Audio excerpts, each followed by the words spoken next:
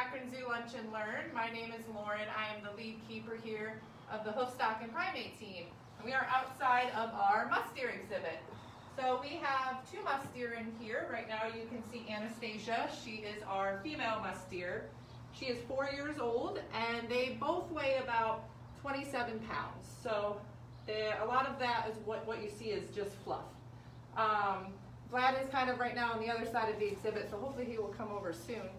But we also have geese in this exhibit. They are currently off exhibit due to, you can see we have straw everywhere. We are attempting to grow some grass in here. We have been trying to do this for years, but the geese eat all the seed. So since we are not open, we have them in a side yard that is right behind that fence over there, and they have access to the barn. So we can try and grow some grass, and hopefully this exhibit will be beautiful by the time you guys come back.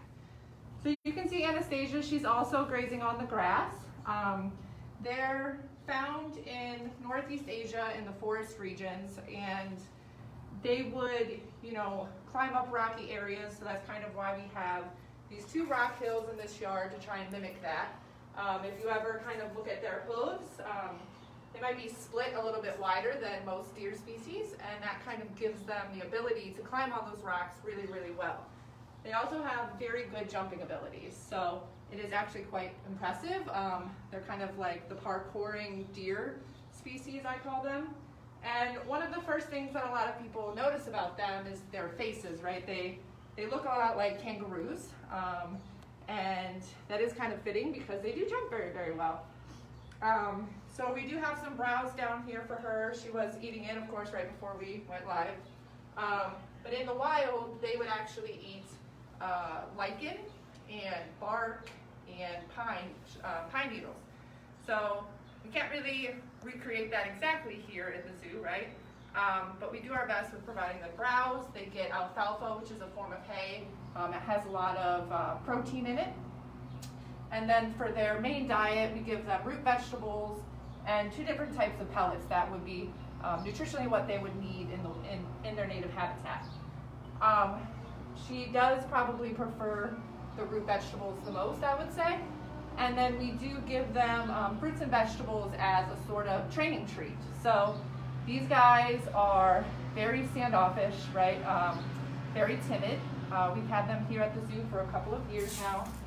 And we've been working a lot recently on figuring out kind of what their favorite foods are and using that to our advantage to maybe one day work on some training with them. So if you look over here along the wall, we have a board down with the PVC cap, that white cap in front of it, and we've been feeding them their fruits and vegetables inside of it every night to try and train them to go up on that board with the hopes that eventually, once they're going on that board well, we could put a scale underneath of it, and they're used to that board. It would be on top of the scale, so it wouldn't be something scary, it wouldn't be something new, and we would be able to stand outside that exhibit because they seem to be less nervous when there's sort of a barrier between us and them. So we can approach them from the exhibit fence very well, and they don't run away from us, whereas when we're in the exhibit, then it's kind of a different story.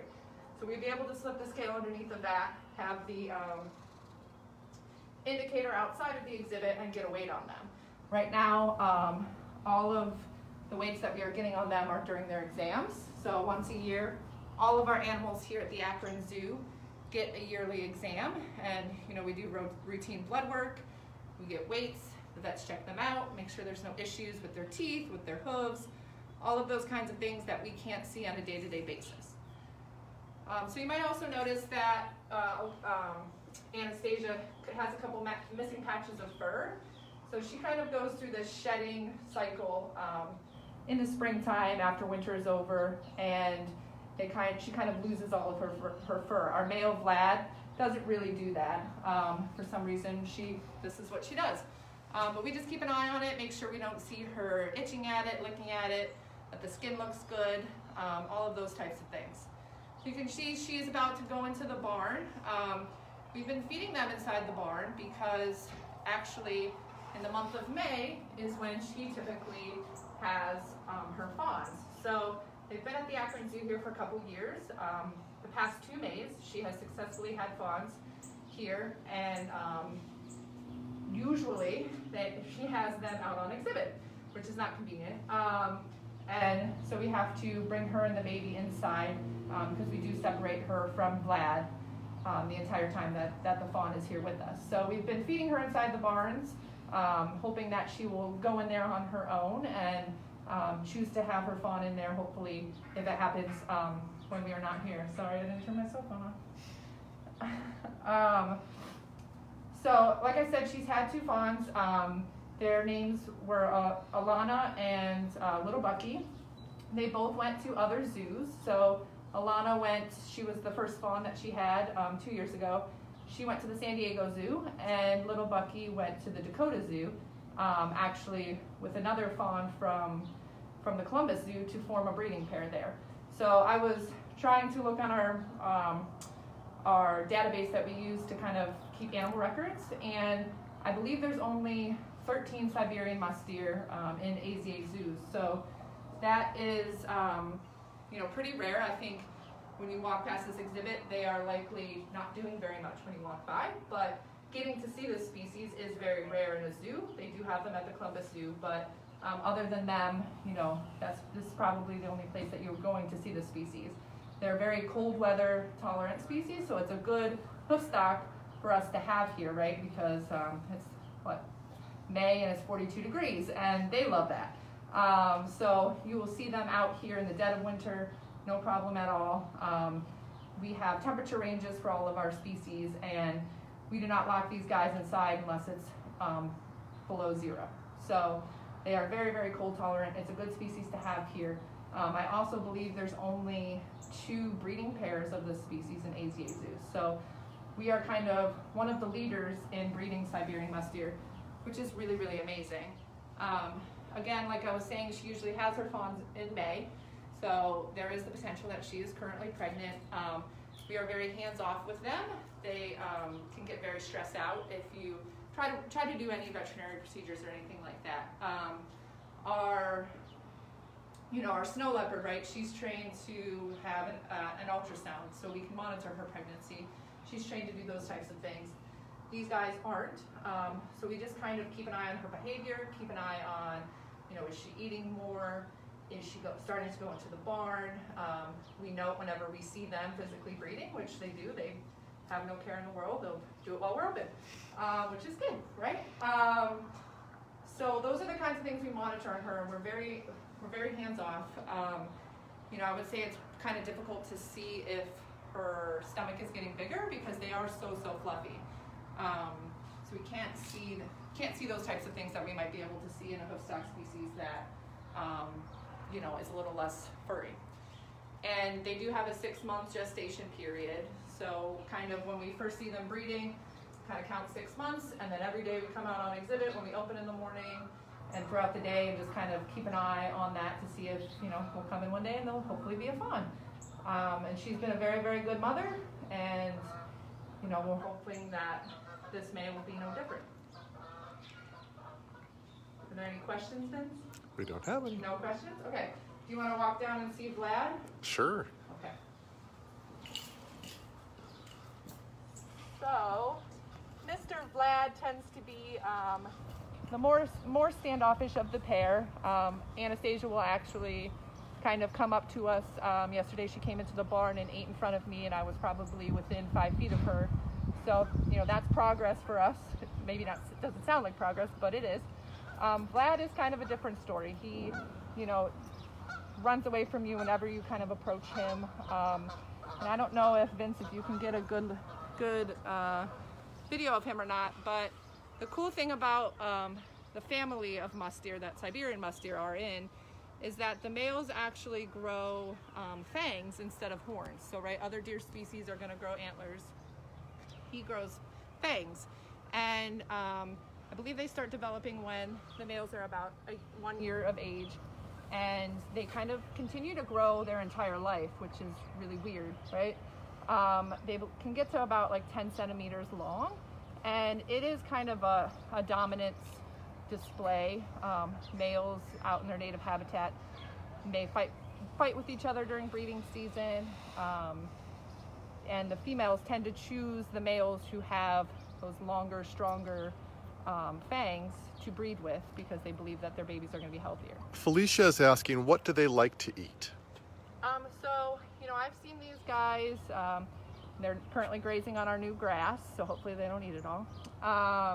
And they seem to like their root vegetables, so we feed them, beets, yams, turnips, those types of things. Anastasia was just chowing down on some willow browse, which is actually the first browse that I've seen her eat that I've given her, so that's also exciting. And they do eat their fruits and vegetables that we use for their training. Elizabeth wants to know how they get named. Oh, that's a good question. So Vlad and Anastasia actually came to us. Vlad came from the San Diego Zoo, and then Anastasia came from the Bronx Zoo, and so they came with that name. So I'm not sure how those zoos did it. But for us, whenever we have a fawn born, our first one, we actually did have a naming contest for Alana. You could submit a name, and we voted on it and everything like that. And then for the second fawn, they actually let the keepers name little Bucky. And so he was named after our male Sika deer who used to live in this habitat that passed away. So that was kind of special for the keepers to get to name him. But every zoo kind of does it differently. Some people let the public vote on it. Some people let the keepers do it. So I don't know if she were to have a fawn this May, what we're going to do. But typically, like with the snow leopard cubs, we usually have some sort of naming contest. Good. So the other thing about these guys is they tend to be most active at dawn and dusk. So if you come here midday and they're just kind of laying around, that's typical for this species. That's why you see them acting like that. So back to the training and the veterinary aspect for these guys. So like I was saying, we try to be hands-off with hoofstock species in general. I'll walk back this way, Vince, it's a little loud. So we try to be hands-off with hoofstock species because under anesthesia, it's actually very dangerous for hoofstock. They usually don't handle it very well. So we try to do everything that we can while they're awake and be hands-off as much as possible. So like I was saying, they do get their yearly exam. We do obviously keep an eye on their behavior. We monitor them throughout the year. But when we grab these guys, we're not putting them in a kennel, right? They're very, very good at jumping. That would be dangerous for them. We are grabbing them up and having people hold them safely so that it's safe for us and it's safe for them. And Vlad with his nice long sharp fangs, they are very sharp. We do wear long leather gloves to protect ourselves from him. And it's very stress-free for us and for them. As stress-free as it can be, right? But it is important to still do those yearly checkups, and our vets are extremely fast. I have a couple questions for you. Compared to common deer here in America, are they similar or different, or a little bit of both? I would say probably a little bit of both. They're definitely different in appearance. They have a much thicker coat, so as you can see with her shedding, and then when we do have to catch them for exams, they shed their coat as kind of like a response to being caught like that, and it is impressive how much fur can come off in a second, and then you let them go and you don't even notice that they let anything off. So they have that very thick fur. Their hooves are different for their rocky environment. Obviously their faces are different. They look like kangaroos, and Vlad has those fangs, which is very different for this species. It's kind of what separates them from other deer, is that the males grow fangs and not antlers like other deer species would. Lexi would like to know how old they are when they get their fangs. You might have said that, I don't know. Yeah, so typically they start growing at about a year old. Little Bucky, their fawn that they had last year, so he was a male. He went to the Dakota Zoo before we got to see those fangs developing, which would have been really cute to see little fangs, right? But yeah, it's typically around a year old. Felicia's asking, what are the fangs used for? So it's kind of a territorial thing, a dominance thing for the males. They may fight with each other during breeding season in their native habitats, and then it's also kind of a display for the females. So they might choose to mate with some male that has a longer, stronger fang, because in the animal kingdom that might mean that their fawn with that male would be healthier. Dominic's asking, do you ever give their coats to other animals as enrichment? We have not. The species that we do that with is our alpacas. So they get sheared at least once a year, and we will save that fur and give it to certain species that might like that smell, right? So our Komodo dragons would be a good example of, they really, really like to roll around in that alpaca fur. But because these guys kind of shed everywhere, we don't really have the ability to collect their fur, but that would be really cool if we could. Denise is asking, if they live in the wild, would they live in groups or packs?